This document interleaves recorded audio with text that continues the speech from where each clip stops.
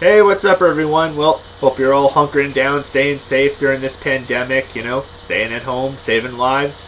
That's all that counts, right? But I do want to keep you up to date on the latest delays on movies and video games. First the movies, most importantly the ones that got delayed till next year. I already mentioned Fast and Furious 9 got pushed till next year, or F9, whatever the hell you would call it. It's Fast and Furious 9, but come on, what else are you going to call it? But three other movies that I just heard recently got pushed till next year that I'm anticipating for this year, so it's definitely going to have an effect on my anticipated list, as well as possibly my best list of 2020.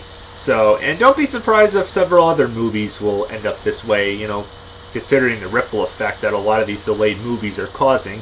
But first one is Minions: Rise of Gru, the sequel, which I didn't know what they were going to do with, but the trailer does look promising. Who knows what Illumination is going to do with this, and it's going to cause a bit of a ripple effect on other films that they have later on down the road coming out. So, yep, not coming out till next year, unfortunately, July to be exact. So, even though the trailer's out, looks promising and cutesy and colorful, nope, not coming out this year, unfortunately. Second one, Disney's Jungle Cruise, based off of the attraction. I'm a bit skeptical, and you got Dwayne "The Rock" Johnson. A lot of his movies are entertaining to watch. As I mentioned, it does look like a mix between Tarzan and Pirates of the Caribbean-ish. I'm hoping it's more of that level of the first Pirates of the Caribbean, with Emily Blunt alongside him. But unfortunately, also going to get pushed till July of next year. Yeah, it was supposed to come out at the end of July, but that ain't the case. At least not this year. And another one that I'm highly anticipating, that most of us Ghostbusters fans are, Ghostbusters Afterlife, the third movie in the franchise. Yes, after that horrendous abomination that came out in 2016, this one is trying to bring it back to its full glory, at least, for nostalgic reason. Not expecting it to be as good as the first two, even with some new cast members. They are going to bring the original ones back, even though Harold Ramis passed away, but I have faith in this one. It's definitely giving me some better vibes than that crap. But unfortunately, also not coming out till next year. Not July, but March of next year. So, yep, I guess we gotta wait till next year to know who you're gonna call once again. Video games. The only one that I was really anticipating, like most people, considering I have a PlayStation 4, is Last of Us Part 2.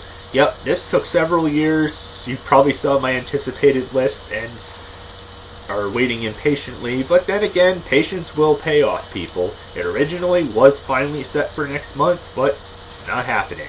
God only knows when, but hey, the longer it takes, the better it will be. It's better that Sony and Naughty Dog takes their time and puts the amount of effort and finishing touches to it, because, come on, you don't want it to suck, people.